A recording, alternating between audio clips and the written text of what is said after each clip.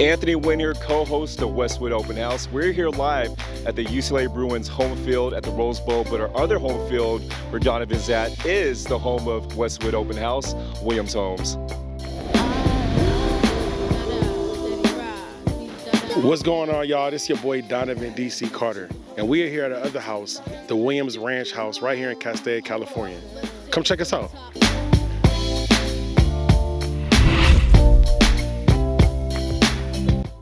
Welcome everyone to another episode of Westwood Open House. We are on episode 4, but a special episode.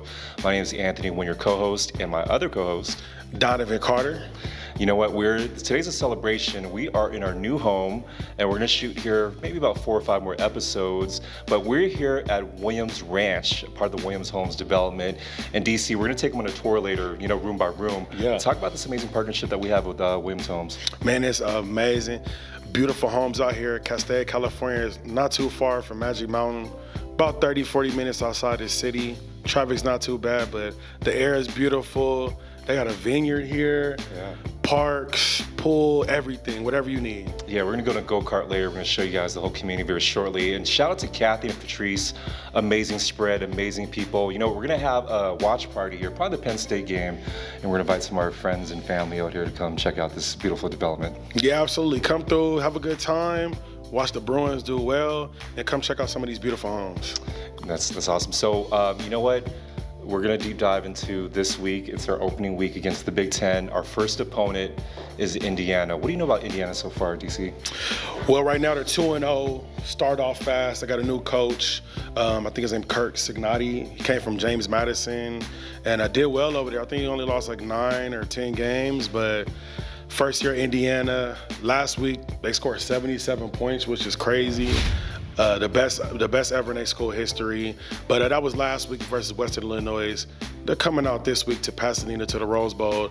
They first time actually here since the 60s, I believe. But it's gonna be a good game. UCLA has to come out, play hard, play fast, and just hit them in the mouth. Yeah, we gotta play hard, and not only saying that is adapt to that the Big Ten style of playing football, you know, fingers in the trenches and going hard. Yeah. It's in between the lines, but this particular team is gritty. Now, his coach, I'm talking about Indiana, said they're coming to Pasadena to win. They came to Pasadena to kick ass, that's quote unquote, that's what he said. Right. Should that be bulletin board material for the Bruins, right? saying that they're going to come in the Rose Bowl and take this W? How do you think that's going to fire up the Bruins locker room? Absolutely. I mean, for me, when I was a player, stuff like that gets me going. So yeah, he's coming here, he's confident. You know, they scored 77 points, you know, congratulations. Western Illinois hasn't won a game since 2021. So they're gonna come here, play a tough Bruins squad. But yeah, stuff like that is gonna get them fired up. And this is our first, like you said, Big Ten opponent. So we need to come in, set a tone for the conference, and just let them know like what UCLA's about. Exactly. Let's talk about that Hawaii game real briefly, some of the stuff that you think the Bruins need to work on. I just think that TJ Harden just had a one-off game. You know, it's unusual for TJ to play like that. Yeah. Talk about what some of the stuff that we need to do a little bit better in order to win against Indiana. Yeah, like you just said, I think we need to run the ball a lot better. TJ Harden, we need to get him started. We need to start we need to get Keegan Jones started. We need to get our playmakers the ball. But for me, it always starts with running the ball. If you can run the ball efficiently, that just opens up the doors for everything else. And yeah, defense needs to play good, need to play stout. In the end, they're gonna score some points. That's what they do. But we need to make stops when it's key. Special teams need to do good. Hawaii ran a fake punt last game, which killed us and got the momentum going. So he's gonna play disciplined football. Agreed. And you know what? We didn't see Jalen Berger the last game in Hawaii, right? So that's going to be interesting to see Jalen Berger through that rotation. Yes. TJ, Jalen Berger. Yes. And he has experience. He came from Michigan State. I'm sure he's played Indiana before. He knows about Big Ten football, so I think that's going to be key. They have three good running backs themselves, so we need to match our 3 good running backs with them too. Love that. Now let's talk about the positive stuff on the Bruins side. Yeah. Our offense second half was on fire. Yes. Let's talk about what Ethan Garbage did in that second half. I think Ethan just came in. He just for me at halftime, whatever happened in the first half, you got to let it go. But I think he came in, he was more relaxed. I think he was, you get a little nervous first game, get jitters. Kind of happened to him last year, his first game, but he ended up getting benched and they put Dante in. But this time, I'm just glad they stood with him. But they let him just play ball, and he needs to get his playmakers the ball. We got Titus, we got J. Michael, we got Rico Flores. Yeah, we got Casimir. We got all these guys that they can easily have a good game. I talked about Carter Shaw in that first game. Carter really broke out. Yeah, he did. He did. He had a nice catch, got us a first down. So yeah, any game is somebody can step up for us. I talked about how important that momentum was when Carter broke that run for 27 yards. That I felt like was kind of like a shock that the Bruins needed going into the second half. Now, if the Bruins can keep up that intensity that we saw in the second half against Hawaii, I think we should be okay against Indiana. But you know what? It's very important, I think, for us to get that win. This first win in the Big Ten era. What do you think? Yeah, very important. I mean, the best thing about going 1-0, they said is go 2-0. So I know everybody's looking forward to next week versus LSU and Oregon and all that stuff, but we got to handle business with Indiana. It's not gonna be easy though. Yeah. But yeah, 2-0 would be amazing, especially for Coach Foster. Yeah. As we all know, this is his first year coaching. So yeah, I would love to see us go 2-0 and be undefeated playing next week. Love to see that, and it's going 2-0, going into that so-called gauntlet. That gauntlet doesn't look too challenging after all. Penn State didn't do too well. Yeah, right. They just lost. Yes. Oregon was struggling a little bit. Yeah, both weeks. So imagine if we're going 2-0. Yes. And if we just break even, like let's say go 1-2 or 2-1 during that little gauntlet, I think Bruins have a lot of momentum going towards the rest of the season. Yeah, I think so too, man. I just have to take one game at a time. But yeah, we have a chance. I mean, anytime, obviously you play, you have a chance. But yeah, Oregon, they're not looking as good as we thought they did. Penn State, they just lost to Bowling Green, I believe, and LSU, they had trouble last week against Nickel State a little bit, lost to SC. So yeah, we got potential, but we gotta win this game. Bruin fans, you have to come out. Yeah. Indiana, I'm sure they're going to travel. Who don't want to come to California in September? So we got to come out there. We got to be loud, wear your blue, be proud. And yeah, I can't wait for the gauntlet though, like myself. Well, the game starts at 4:30 this Saturday. Come early.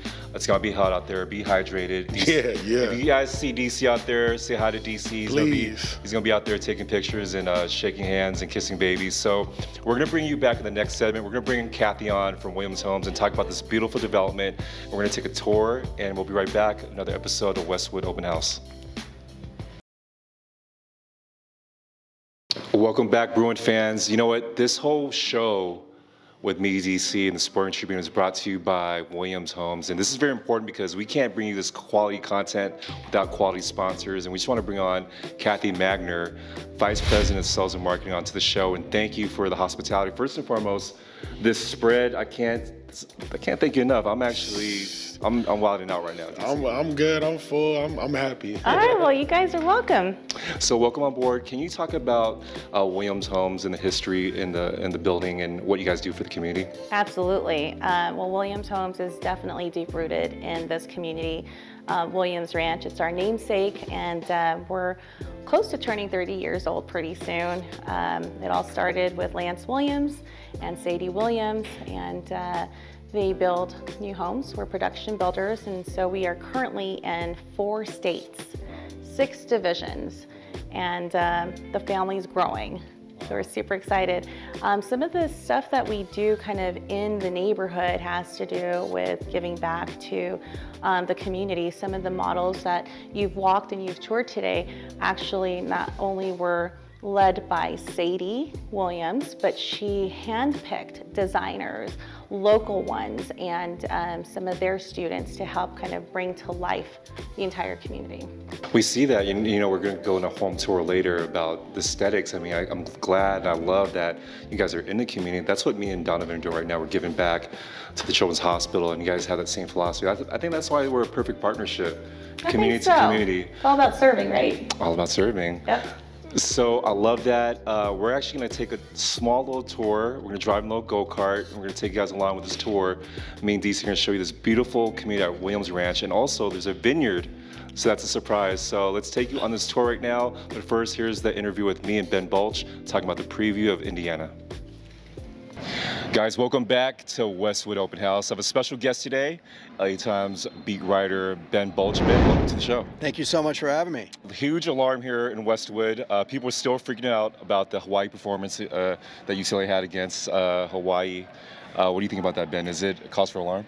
Well, I think we'll get a lot of answers on Saturday. I mean, it was a tale. I mean, I hate to say the cliche, it was a tale of two halves, but there was no game that better illustrates that cliche, right? Yeah. Because first half, they looked awful.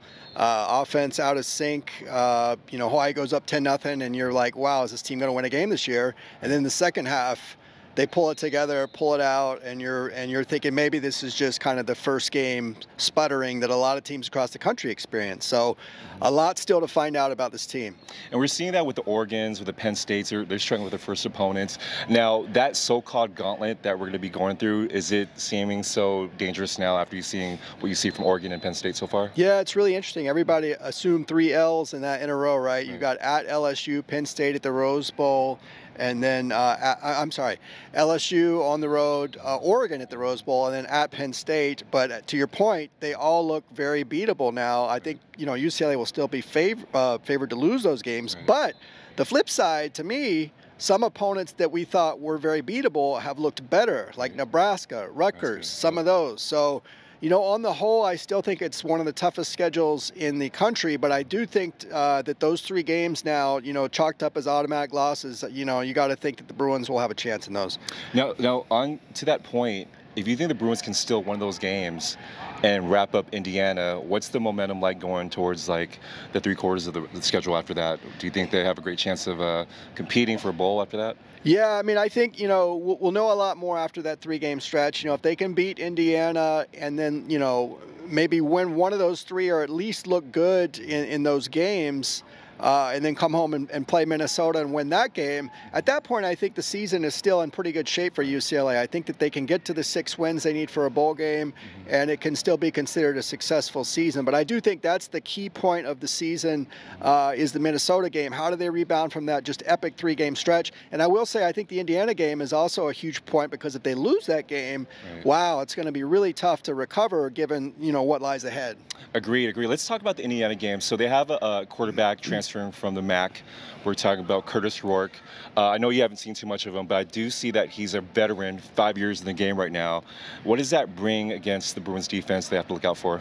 Yeah, and they also have a 7th-year running back. So, you add that veteran quarterback and a running back who doesn't mistakes. They hung 77 points on Western Illinois last week. It was a school record for Indiana. So this is a team that's hitting on all cylinders. We got to find out how much of that is the opponent, how much of that is playing well. But I also like their coach Kurt Signetti. This guy doesn't take any prisoners. He said at Big Ten Media Day, he said, we're coming to the Rose Bowl to kick some ass. He literally said that. Go look that up. So they're going to come here. They're not going to be intimidated. I think it's going to be a very physical game. Can UCLA establish itself with that Big Ten style that they're going to need to succeed?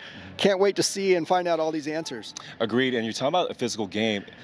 We need to run the ball better. And that wasn't apparent that first game against Hawaii. Maybe is that a tribute to the playbook, you think, or maybe just TJ Harden having a bad game? I think it was a combination of factors. I think the blocking was subpar, and I do think, once you get behind 10-0, you got to throw the ball more. So I think that was a big factor. One thing I'll be looking for this week is can Jalen Berger, the transfer from Michigan State, get into the rotation, because he could add a boost. I expect much better performance from TJ Harden. We've seen him go for over 100 yards, multiple times in the past. That really wasn't the same player against Hawaii. So, I think there are some reasons to think that this run game can get back on track, particularly, in a game if UCLA's not playing from behind.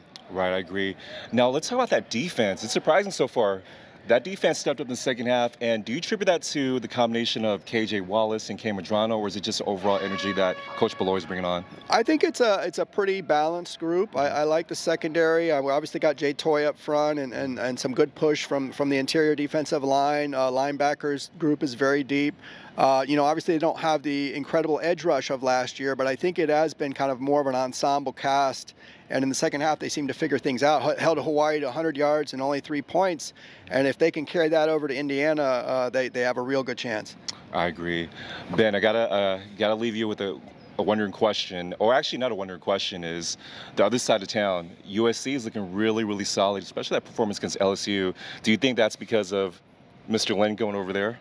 I think it's a big part of it. I mean, they shut out Utah State, 48-0, and I believe Utah State only got over the 50-yard line once in that game. So, you know, props to him with a lot of the same players, just looking like a completely new defense. So, yeah, I'll tell you this: I do not expect Dan Lynn to be a coordinator much longer. This guy's going to be a head coach in a matter of years. You know, maybe even as soon as next year. He's a hot commodity. Yeah, he is. He is. So, SC, if you're smart, lock that man up to a long contract. You know what, Ben? Thanks for coming on board, giving the Westwood Open House fans a glimpse of the season. And, you know, just like any other guest, we're going to give you a gift for coming on board. We have a Starbucks gift card from the open house. That's on behalf of Donovan, Carter, myself, and the Sporting Tribune. Thank you so much for coming on board. Thank you, Anthony. Pleasure. And we'll collect that gift from Ben in the booth this Saturday at the Rose Bowl. So see you guys soon. And here's our next segment of Westwood Open House.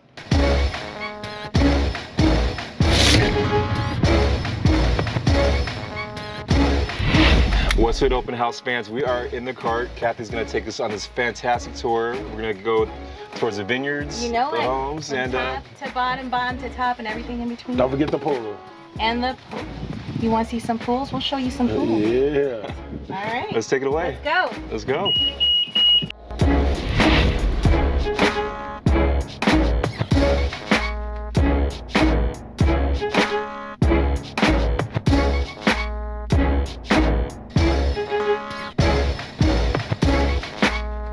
This is one of my favorites. Aside from it being a single story, I love that when you walk in, the hallways are just so freaking grand. I like the door, too. There you go. Yeah. All right, welcome home. Welcome to Plan 13. As you guys can see, this is my favorite one, and I'm gonna tell you why.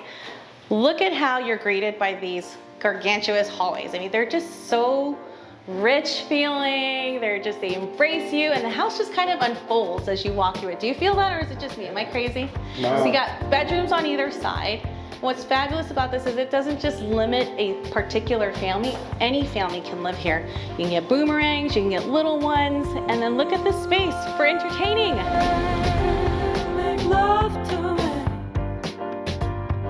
So this is an example, again, of Sadie's work with a local designer. We definitely wanted to put some special touches here with unique offerings, such as if you look here on our kitchen island, we have a different type of cabinetry. So as you can see, they kind of contrast